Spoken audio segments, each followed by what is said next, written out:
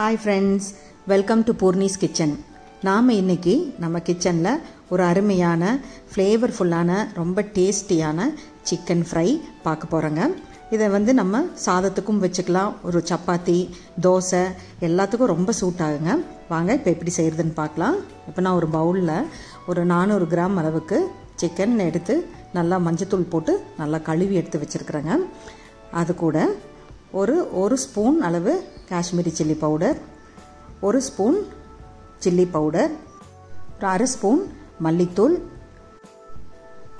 அரை spoon chicken masala, 1/4 spoon ஜீரகத்தூள், அதுக்கு தேவையான சால்ட்டும் சேர்த்துக்கலாங்க.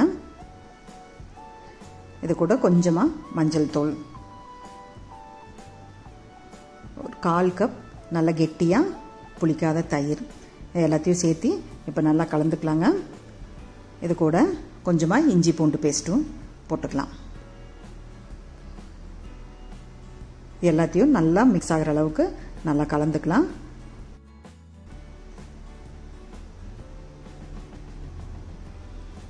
நல்லா கலக்கி ஒரு அரை மணி நேரம் இதை மேரினேட் பண்ணிக்கலாங்க. Minimum 30 minutes. நீங்கள் 1 மணி நேரம் வச்சுருந்தாலும் தப்பில்லை.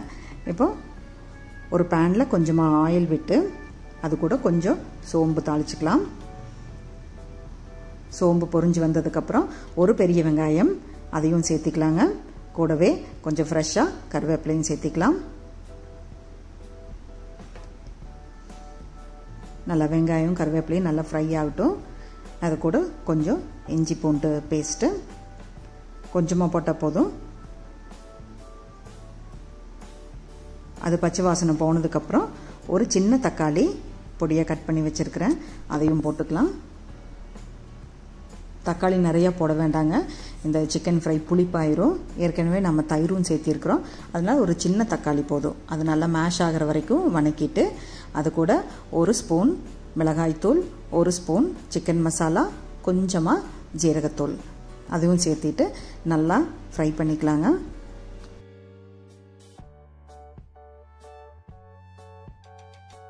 நல்லா வணங்கினதுக்கப்புறம் நம்ம மேரினேட் பண்ணி வச்சுருக்கிற சிக்கன் பீசஸை இதை கூட சேர்த்திடலாம். எல்லாம் நல்லா ஒரு ஸ்லோ ஃப்ளேம்லேயே நல்லா கிளறி விட்டுக்கலாம்.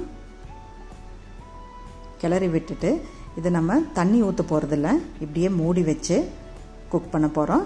இதுக்கு தேவையான சால்ட் போட்டுக்கலாங்க. முதலையே கொஞ்சம் சால்ட் போட்டிருக்கிறோம், அதனால் இப்போ கொஞ்சம் கம்மியாக போட்டுக்கலாம்.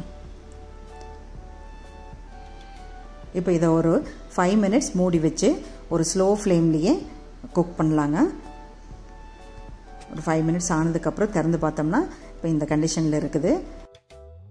சிக்கன் இருக்கிற தண்ணி அதுலேயே வேகட்டும்.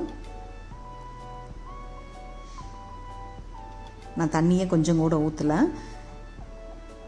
இப்போ மறுபடியும் மூடி வச்சு இன்னொரு 7 to 8 மினிட்ஸ் மீடியம் ஃப்ளேமில் குக் பண்ணலாம். இந்த டைமில் நீங்கள் உப்பு காரம் இதெல்லாமே செக் பண்ணிக்கலாம்.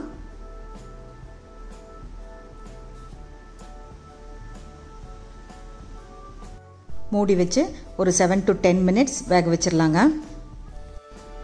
இப்போ பாருங்கள், ஒரு செமி கிரேவி கன்சிஸ்டன்சிக்கு வந்திருக்குது. ஒரு அருமையான சிக்கன் ஃப்ரை ரெடி ஆயிடுச்சு. இதை நீங்கள் வீட்டில் கண்டிப்பாக நீங்கள் செஞ்சு பார்க்கணும். செஞ்சு பார்த்துட்டு உங்களுக்கு இந்த வீடியோ பிடிச்சிருந்ததுன்னா லைக் பண்ணுங்கள், ஷேர் பண்ணுங்கள், சேனல் சப்ஸ்கிரைப் பண்ணுங்கள், பக்கத்தில் இருக்கிற பெல் ஐக்கான் ப்ரெஸ் பண்ணுங்கள். தேங்க்யூ.